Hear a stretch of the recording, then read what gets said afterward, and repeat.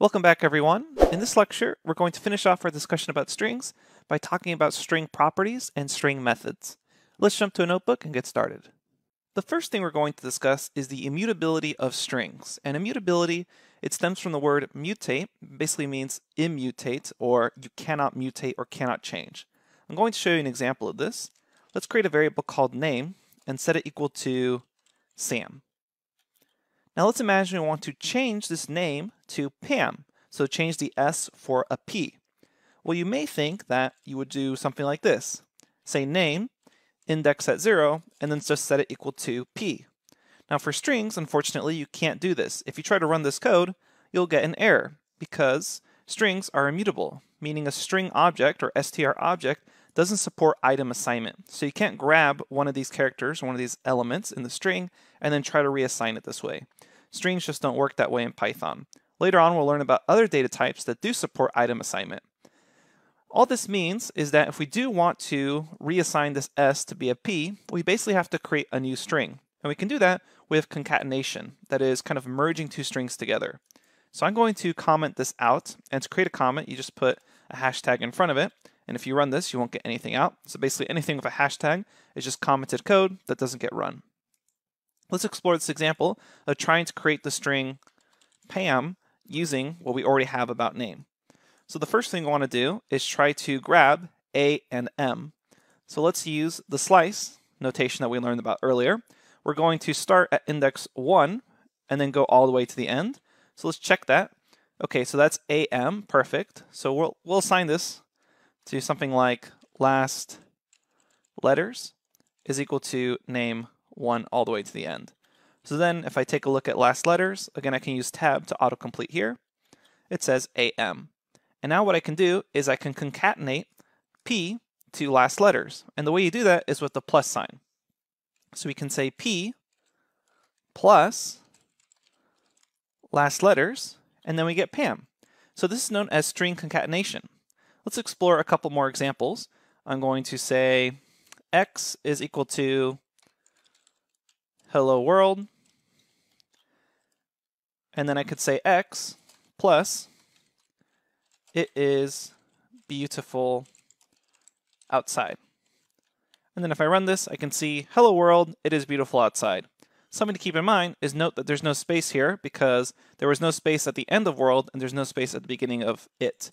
So what would be nice is if you add a little space there, so when you run this again, hello world, it is beautiful outside. Now if I do this multiple times with a reassignment, so I could say X is equal to X plus it is beautiful outside. Now when I run this, I've redefined X, so I can see now, hello world, it is beautiful outside. If I accidentally ran this cell more than one time, I'd add in it is beautiful outside a second time. So if I run this again, notice how my in numbers are going to change right next to the cell. Now it says, hello world, it is beautiful outside, it is beautiful outside. And we could keep doing this, and you keep adding it on. So this is string concatenation, and it allows you to quickly put strings together. There's also multiplication you could do to kind of do multiple string concatenations at once. Let me show you what that looks like. So far we've used a plus sign to kind of concatenate two strings together or merge them together.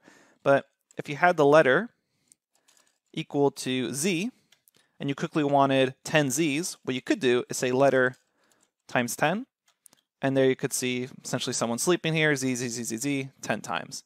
So that's using multiplication with letters, and then that's using a plus sign with letters.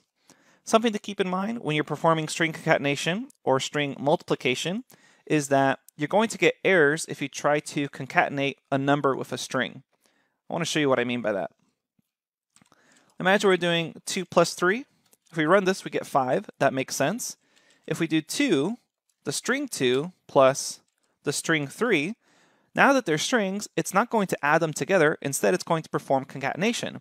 So here now we get back the string 23. And this is a callback to dynamic typing where we had to be really careful about the data types. So keep this sort of problem in mind that your user may end up putting in strings, and then later on in your code, if you start adding them together, you may end up with an unexpected result like 23 instead of 5. So this is a really prime example of both the good and bad of Python's ability to be very flexible. So it's very flexible, meaning you're not getting an error here, but maybe it's a little too flexible because you expected 5 and it gave you back 23. Later on, we're going to learn about a lot more ways that we can kind of prevent these sort of mistakes or errors. Let's continue on by discussing some built-in string methods.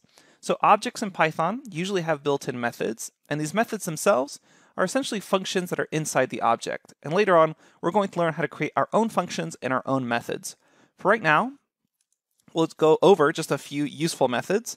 I'm going to create a new string. Let's call it x and say it's hello world.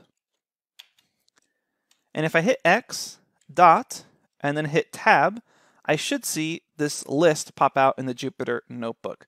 And this is a list of all the attributes and methods that are available on this string object. Now again, make sure you've already defined x, otherwise you won't see anything. So make sure you ran that cell that says x hello world, and then in a new cell say x dot, hit tab, and you should see this list. So as you can see, there's tons of methods here, and we're not going to go over all of them right now.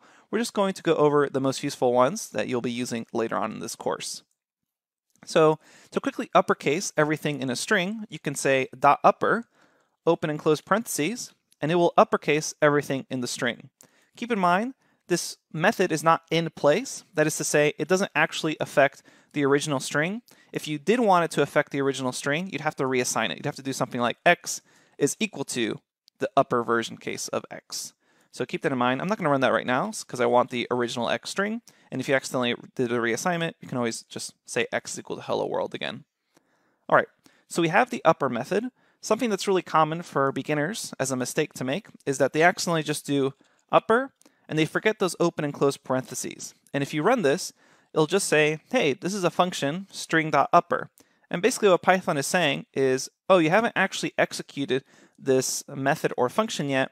Instead, you just asked me what it was.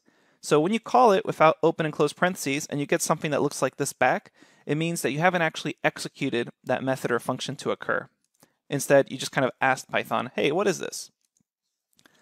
So because there's an upper method, there's also a lower method, which is going to lowercase every letter. Notice here now H and W are lowercased.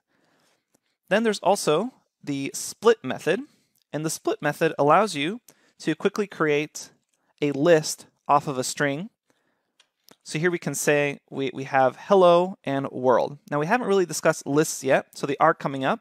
So all I want you to think about right now is that if I use .split, it will split a string based on the white space or based on the letter you pass in. So let me show you what I mean by that. So I will say x is equal to, hi, this is a string. Run that. And then if I say x.split, I get back everything split by the white space. So I get, hi, this is a string, nicely organized in a list. However, I could pass in any sequence of characters that I want to split on. So by default, split will split on the white space, but I could actually split it on any letter I want. So now it's going to split on the i's. So if I run this, we should get an interesting result. And here it's essentially removed all the i's because it's splitting on them. And now the white space is included. So I get h, and because there's an I there, it removes it and then gets everything until the next I, so space th. And then there's an I there, removes it, gets everything until the next I, which is an S space. So notice that's here, and then so on. Again, another I, and a big portion of string, get an I, and then an NG. So that's how you can use split to quickly create a list out of a string. And we're going to be covering lists in a lot more detail later on. Okay, coming up next, what we're going to talk about is string formatting for printing.